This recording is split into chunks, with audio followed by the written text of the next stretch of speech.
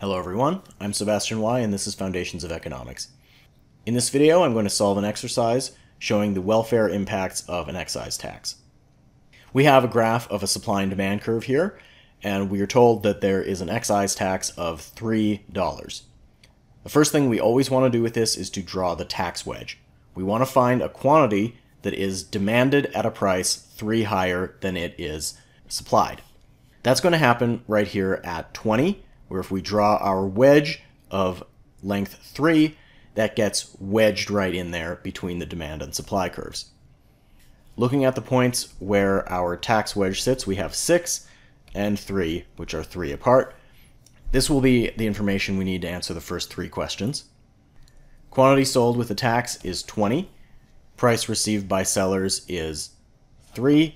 Price paid by buyers is 6. I'm now going to label up our graph with the 4 areas that we need to calculate.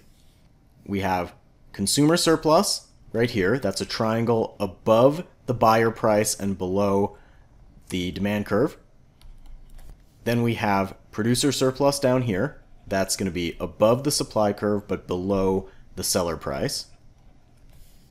Tax revenue is going to be this box in the middle here with a height of the tax wedge.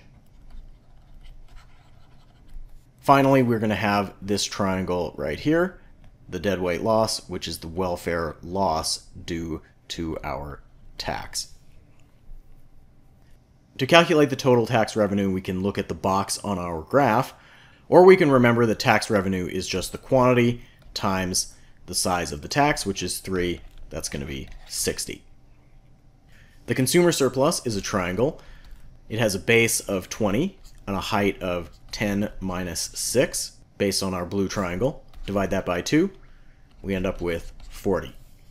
For the producer surplus, we also have a triangle. It's the red one this time. Base of 20 again, but this time a height of 3 minus 1. Divide that by 2, comes out to 20. And finally, for our deadweight loss, that's still a triangle. It's the green one.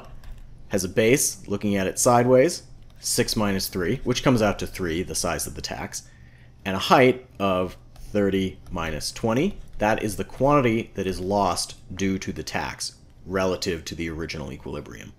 That's going to come out to 3 times 10 over 2, which is 15. We'll go down here and fill everything in. We have a consumer surplus of 40, producer surplus 20, deadweight loss 15.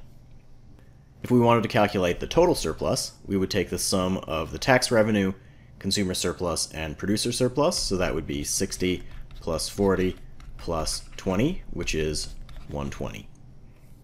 That's all there is to it. If you have any questions, feel free to let me know. Thanks for watching.